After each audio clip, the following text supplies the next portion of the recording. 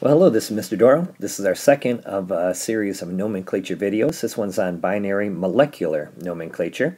And by the end of this, I hope you can write and name binary molecular compounds.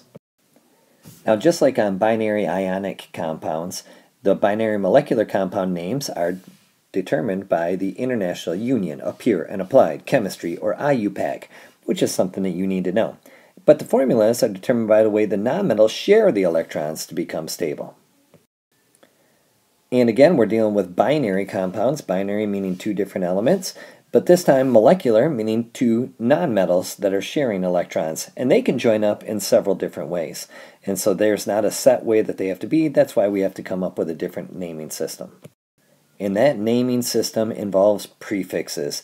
These are prefixes that you need to know and you need to memorize in order to name binary molecular compounds. And so the prefix for 1 is mono, 2 is di, 3 is tri, 4 is tetra, 5 is penta, 6 hexa, 7 hepta, 8 octa, 9 nona, and 10 deca. So you want to write those down because we're going to have to work with those quite a bit. There are a couple of little special rules here too. The mono, you can drop the mono, meaning you don't have to put it on there, if it's the first element only. If it's on the first element and there's only one of them, you don't have to say the mono on it. The last element, just like in binary ionic compounds, the ending is dropped and replaced with IDE. So we're going to practice some of that right now. All of these examples you should write down. They're binary molecular compounds. How do I know they're binary? Because they only have two different elements. How do I know they're molecular? Because those two elements are nonmetals. And so we're going to figure out the naming for them. Since the N and O, nitrogen and oxygen, can join up in several different ways, we have to say which way they're joining up by using those prefixes. And sometimes on these, they will join up in ways that we don't want to reduce down the subscripts. And so if you look at this first one right here, N2O4, what we do is we have to find out how many of the nitrogens we have. There are two of them right here. So the prefix for 2 is di, so we're going to call this dinitrogen. Oops, nitrogen. And notice I did not drop the ending and put "ide." I only do that on the last element. And then we have 4 oxygens. The prefix for 4 is tetra, and so tetra. And now something else you can do, you don't have to put tetra on there if it starts with a vowel. You can just make this tetrox, and instead of tetroxygen, we're going to call it tetroxide. Drop the ending and put "ide." Dinitrogen tetroxide. Woo, that was hard for me to say.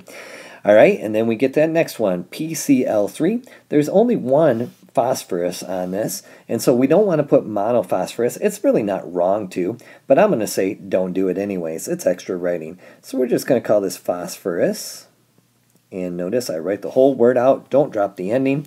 And then there are 3 chlorines, and so we have to account for those 3 chlorines, and the prefix for 3 is tri, trichloride. Phosphorus trichloride. This one right here, there's 1 carbon and 1 oxygen, and so the first one word is carbon, and then I can only drop the mono if it's on the first element. There's only one of the second element right here, so I have to say how many there are. So this is carbon monoxide, and notice I'm not putting monoxide. I just dropped one of the O's and put carbon monoxide, and you've heard of that before too. This one right here, now many of you are going to want to say water on this, but that is not the IUPAC way of naming this. We have to say hydrogen is where we're starting out with, and hydrogen is a nonmetal. Hydrogen, but there are 2 hydrogens, so this is dihydrogen. Sorry about the capitals and the lowercase there. Dihydrogen, and then 1 oxygen. A common mistake, people see the 1 and they say drop the mono, but you can only do that on the first element, not the last one. And so dihydrogen, and this is monoxide. That's what you're drinking when you're thirsty, dihydrogen monoxide. Well, writing the formulas for binary molecular compounds is really quite simple as long as you know what the prefixes mean and where to put those numbers that go along with those prefixes. So you write the elements with the number of the prefix as a subscript on the appropriate element. You don't have to check the charges at all. So we're going to practice these right now. I'm going to start out by showing you on this first one a common mistake that a lot of students make. They see the carbon and they write the C for carbon. That's not a mistake, that's good. But then they see this di right there and they say, oh, di, what's that, the prefix for di?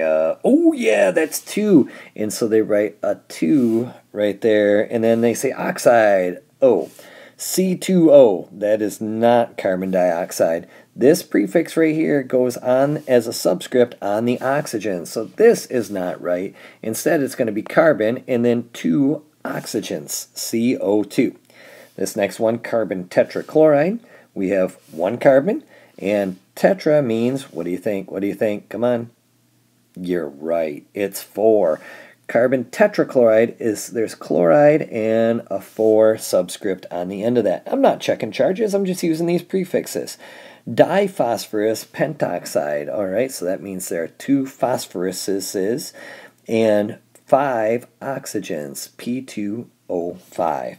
Dinitrogen trioxide, so we have nitrogen, and di means that there are 2 of them, and then 3 oxygens, O3, N2O3. As long as you know those prefixes and you know where to put them as subscripts on that element, you're going to be just fine.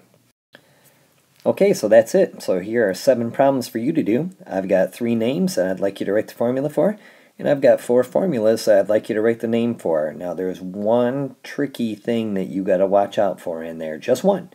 And so when you find it, you just watch and remember your rules for binary compounds. All right, have a good day.